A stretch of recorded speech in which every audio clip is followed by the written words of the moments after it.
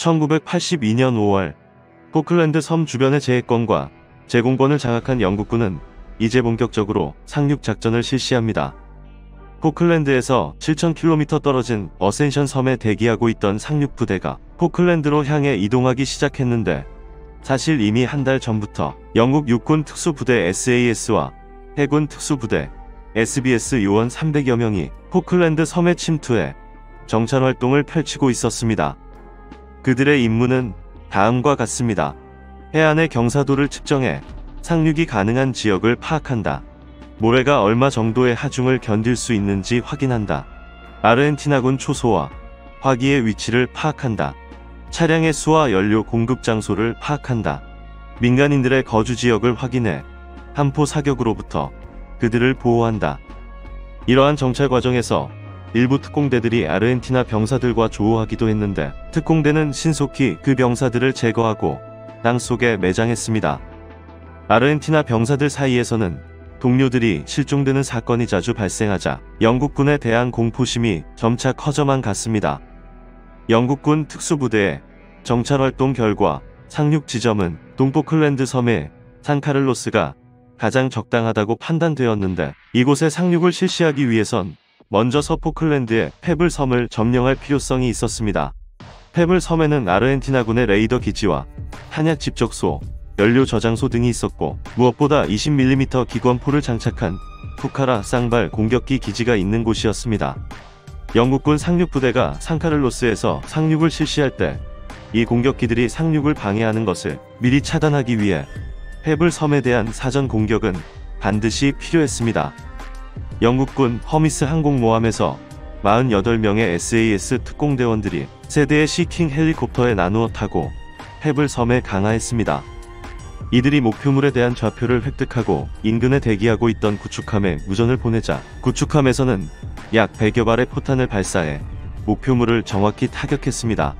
이어 특공대원들은 폭탄과 소위 수류탄 등을 소지하고 활주로에 대기하고 있던 푸카라 공격기들을 모두 파괴했는데, 이 모든 과정은 작전이 시작된 지 30분 안에 종료되었습니다. 아르헨티나군이 간헐적인 공격을 실시하기도 했지만 SAS 대원들은 단 2명의 경상자만 발생했을 뿐 모두 무사히 허미스호로 복귀했습니다.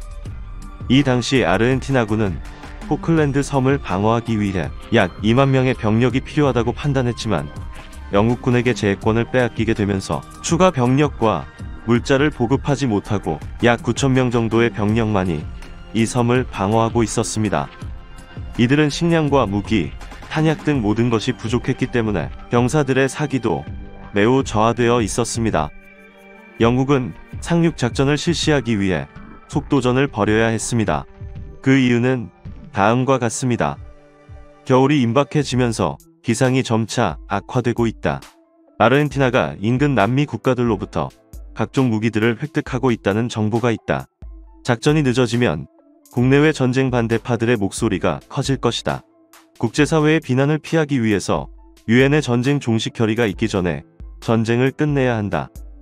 산 카를로스가 상륙지역으로 선정된 이유는 정박지에 수심이 깊고 여러 함정들이 동시에 입항할 만큼 공간이 넓다는 것이며, 주변 산악 지형으로 인해 액토세 미사일로부터 상륙군을 보호할 수 있다는 이유에서였습니다.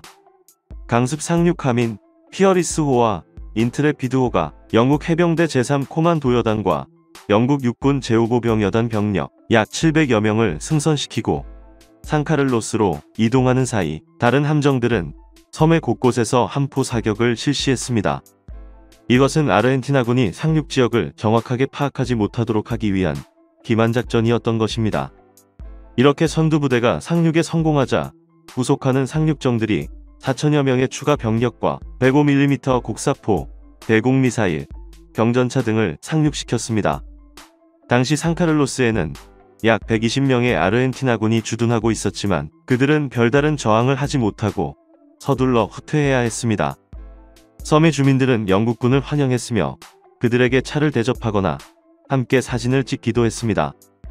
영국군이 산카를로스에 상륙했다는 소식을 들은 아르헨티나군은 각종 전투기를 투입해 즉각 공격에 나섰습니다. 그들의 공격은 대체로 정확하지 못했으나 그중 한 발은 영국군 호위함 아덴트호에 정확히 명중해 24명이 전사하고 30명이 부상을 당했습니다. 또 다른 호위함인 엔트림호에도 폭탄이 명중했지만 다행히 불발탄이어서 피해를 줄일 수 있었습니다. 영국군의 해리어기들이 즉각 반격에 나섰으며 치열한 공중전 결과 아르헨티나군의 미라지 전투기 9대, 스카이호크 5대, 푸카라 공격기 2대, 헬리콥터 4대, 기타 항공기 8대가 격추되었습니다. 이 당시 영국군 상륙부대는 약 6일 정도를 버틸 수 있는 보급품을 보유하고 있었는데 한 영국군 장교는 아르헨티나의 공격에 대해 이렇게 평가했습니다. 만일 그들이 대대적인 공격을 실시해 우리의 보급선을 차단했다면 전쟁의 양상은 상당히 달라졌을 것이다. 아르헨티나군도 나름대로 공격을 지속했습니다. 그들의 공격에 영국군의 엔텔로프 호위함이 격침되었으며 수송선 아틀란틱 컨베이어가 액조세 미사일에 명중되기도 했습니다. 아르헨티나 공군은 이 거대한 수송선을 항공모함으로 오인하고 소중한 액조세 미사일을 날렸으며 이로 인해 12명의 승무원들이 사망했습니다. 이 수송선에는 에섹스 헬기 6대, 링스 헬기 1대, 치누크 헬기 3대가 적재되어 있었는데 수송선과 함께 수장되면서 이후 벌어지는 영국군의 헬기 작전은 큰 타격을 입게 되었습니다. 이날 42형 구축함 코벤트리호에도 폭탄이 명중해 영국군 19명이 전사하고 20명이 부상을 당하기도 했습니다.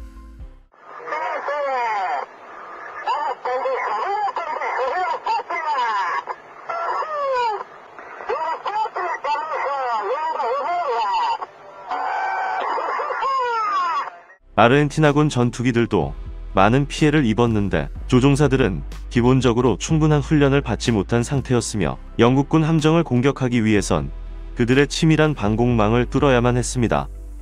이렇게 방공망을 뚫고 무사히 공격을 마친다 하더라도 기지로 귀환하는 과정에서 연료 부족이나 엔진 고장으로 수많은 전투기들이 바다에 추락하기도 했습니다. 포클랜드 전쟁 당시 영국 수상이었던 대처는 2차 대전의 처칠 수상과 비교되기도 했습니다. 처칠은 군의 작전에 자주 간섭했으며 때로는 군 지휘관들이 원하지 않는 작전을 강요하기도 했던 반면 대처는 군 작전에 일체 간섭하는 일이 없었으며 공격에 대한 모든 결정을 현장 지휘관에게 일임했습니다. 다만 그녀가 제기했던 유일한 간섭은 사상자를 최소화할 것과 아르헨티나 본토를 절대로 공격하지 말라는 것이었습니다. 산 카를로스에 교두보를 마련한 영국군은 이제 포클랜드의 수도인 포트 스탠리를 향해 진격했습니다. 아르헨티나의 지휘관이었던 페드로조 장군은 영국군이 바로 포트 스탠리로 진격하기보다는 지형상 남쪽에 구스그린을 통과할 수밖에 없다고 판단하고 그곳에 견고한 방어진지를 구축하기로 결정합니다. 아르헨티나군은 구스그린의 견고한 참호와 함께 여러 대공무기와 야포를 배치했으며 결정적으로 영국군이 들어올 것이 확실시되는 길목에 기관총을 설치했습니다. 당시 아르헨티나군은 총 1,400명이었던 반면 영국군은 600명에 불과했지만 영국군은 함포 사격 등 요란한 공격을 통해 마치 자신들이 대규모 부대인 것처럼 가장했습니다. 치열한 전투가 진행되던 중 한 아르헨티나군 진지에서 백기가 올라오게 되었고 그것을 본 영국군 장교가 그곳으로 다가갔는데 이때 아르헨티나군이 갑자기 기관총을 발사해 그 장교를 사살했습니다. 이 장면을 목격한 영국군은 기관총 진지에 아르헨티나군을 전부 사살했으며 다시는 그들의 백기를 믿지 않았다고 합니다. 결국 이 전투는 아르헨티나군이 항복하면서 끝나게 되었는데 영국군은 18명이 전사하고 64명이 부상을 당했으며 아르헨티나군은 45명이 전사하고 121명이 부상당했고 961명이 영국군의 포로가 되었습니다. 영국군은 아르헨티나군의 포로 숫자와 그들로부터 노획한 많은 양의 무기수에 놀랐으며 아르헨티나군은 생각보다 적은 영국군의 수에 놀랐다고 합니다. 영국군은 이번 구스그린 전투에서 많은 인명피해를 입게 되었는데 그 원인 중에 하나가 영국 방송국의 무분별한 기밀 보도 때문이라고 주장했습니다. 영국군이 구스그린으로 진격하기 전에 이미 그들의 계획이 BBC 방송을 통해 공개적으로 알려지게 되었으며 실제로 방송 이후 아르헨티나군 방어진지가 강화되었다는 것입니다. 구스그린을 점령한 영국군은 이제 포클랜드의 수도이자 이 전쟁의 최종 목적지인 포트 스탠리로 향하게 됩니다. 이상으로 마치겠습니다. Ashes to ashes, dust to dust.